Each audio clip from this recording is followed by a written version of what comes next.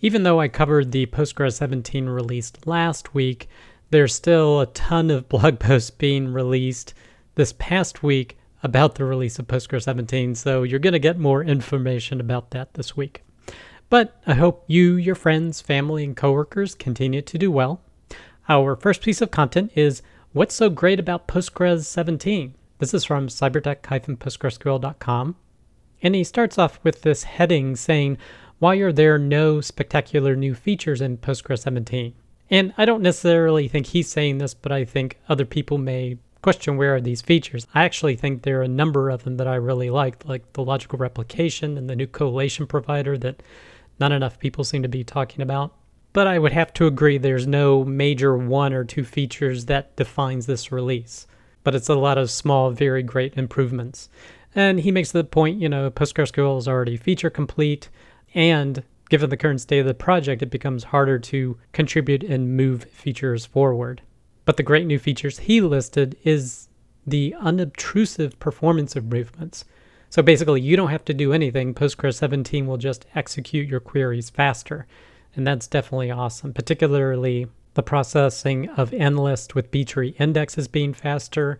That's an awesome addition. He also mentions fast startup plans in a query with union all and limit. And of course, the multiple improvements to vacuum as well as analyze as well just makes it use less resources on your server as it runs. He does mention the new built-in collation provider, which again, I think is huge. And he makes a point that the disadvantage is it really doesn't help with the linguistic sorts, but he says, maybe in the future, there may be a release that supports that as well. So that way you could do upgrades without having to worry about re-indexing linguistic sorted indexes as well.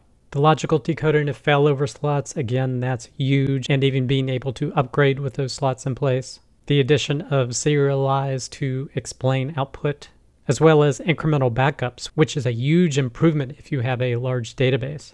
So those are some of the main features that Lawrence liked. Next piece of content is coming up in Postgres, PostgreSQL 17 and trends and innovations to watch. This is from postgresql.fastware.com. And the first thing in this blog post, he covers the evolution of all the different features in previous versions of Postgres and then lists some new features that have landed as well as potential features in the future. So in terms of the version 17 features that have landed, he mentions the incremental backups, the vacuum improvements, faster reads by using streaming APIs. This may be related to some of the async I/O improvements coming, I'm not quite sure. Improved performance of subsystems on top of the SLRU cache, and that these cache sizes are configurable. He mentions the sped up inquiries and improvements of wall writing performance. He mentioned the logical replication failovers, that they persist during upgrades, support for identity columns and exclusion constraints on partition tables, some other efficiencies that the planner is doing with nulls. So a lot of this was repeated with what was covered last week in terms of the new features, but there's also some additions that I didn't catch there, but you can also just check the README of Postgres as well. Oh, and this is one that I didn't mention, is that there's a new system view, PG wait events, so you can actually see some of those wait events. And the blog post closes out talking about potential features coming in Postgres 18 that are being worked on. Next piece of content, there was another episode of Postgres FM last week. This one on Friday, they covered Postgres 17. They mentioned a lot of similar features, but Nikolai also mentioned some UUID functions that do things like allow you to extract a timestamp once UUID 7 is available. He mentioned another feature that was important to him was getting transaction timeout. So this is not just a statement timeout, but a whole transactions timeout. They also mentioned that with some of the SLRU cache parameters that you can change, that some of them also scale with shared buffers. So again, as long as you keep your shared buffers configured, they should scale some of these cache parameters as well. So that's great. And they talked a little bit more about the system views as well, particularly the wait event view. But if you want to learn more, definitely listen to the episode or watch the YouTube video down here.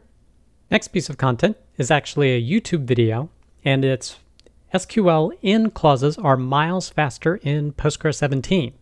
This is from Hussein's channel, and he does a little bit of a visual representation of how the in queries used to work in version 16. Basically, they would internally do an index scan for each item in the in list, whereas Postgres 17 tries to search more than one value at the same time to reduce the number of index scans.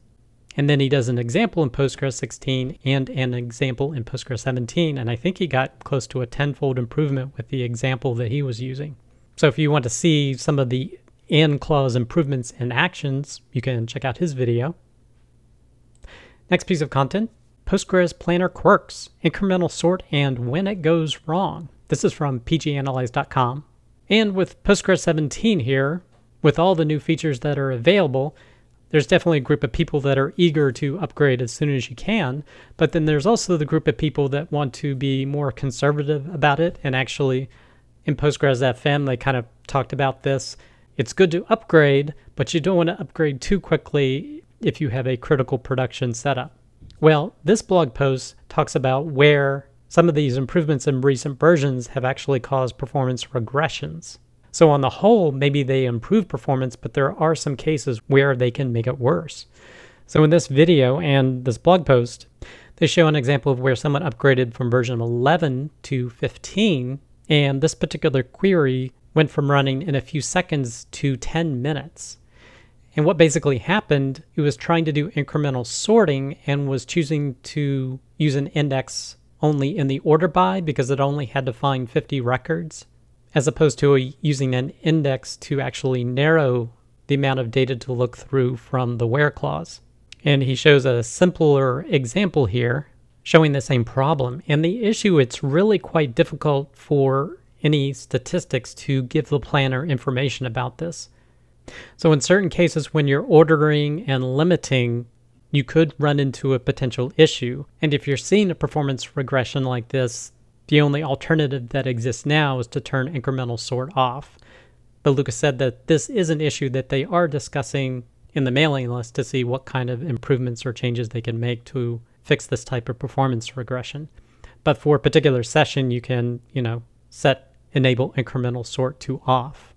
And then he also mentions a version 16 feature that may result in regressions with regard to pre-sorted aggregates.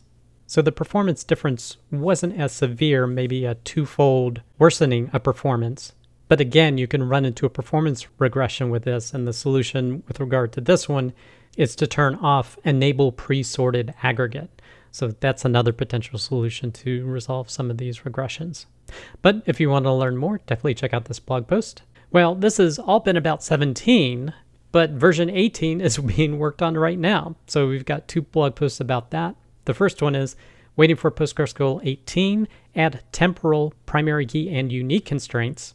This is from Depeche.com, and this was actually held back from Postgres 17 due to some issues, but now it's been added back into 18. So again, temporal tables allow you to use the same ID in an identity column as long as a second correlated column, in this case valid range, does not overlap.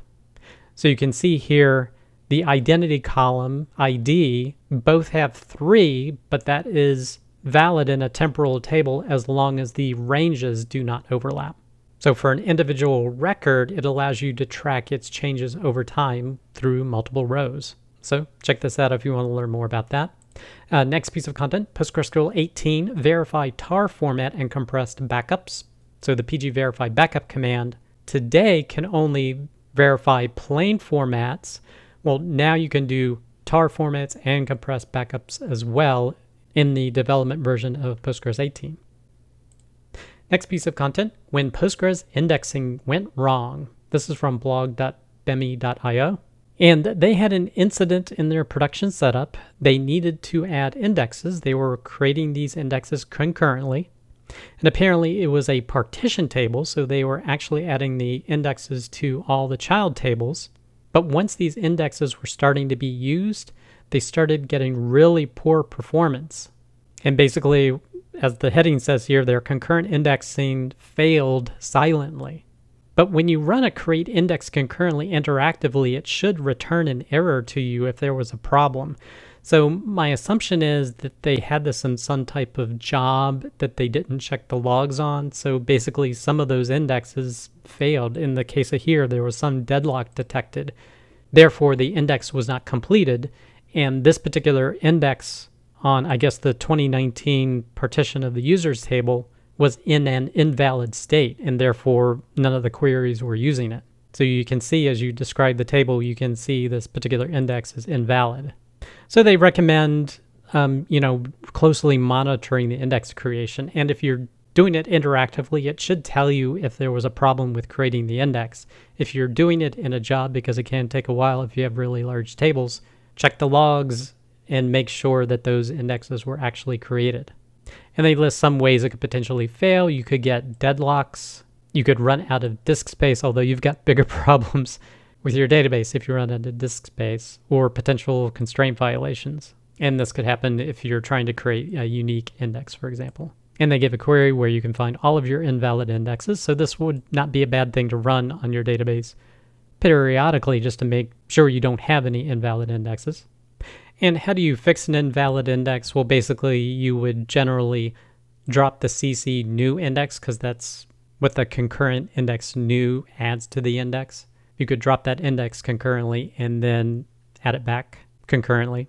They also mentioned you could also re-index concurrently as well. So if you want to learn more about this, definitely check out this blog post. Next piece of content, are you qualified to use Null in SQL? This is actually from agentm.github.io, and this is a test of sorts, testing your knowledge of nulls. So if you have select null and true, what will it return? Will it return null or false? And there's a number of different questions and levels. So this is level 1, this is level 2, and this is, yes, level 3. And once you fill everything out, you can click this to show you your score. So I thought this was really cool, and it definitely highlights some of my frustration with nulls. But you can check this out if you're interested. And the last piece of content is PostgreSQL Hacking Workshop, October 2024. This is the Postgres Hacking Workshop that Robert Haas is coordinating on a monthly basis. The topic for the upcoming one is from Thomas Monroe's 2024 pgconf.dev talk, Streaming I/O and Vectored I/O. So if you want to participate in this, you can click the link here to potentially sign up to join the session. I hope you enjoyed this episode.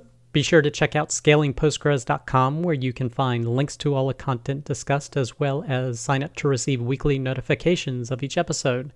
There you can also find an audio version of the show, as well as a full transcript. Thanks, and I'll see you next week.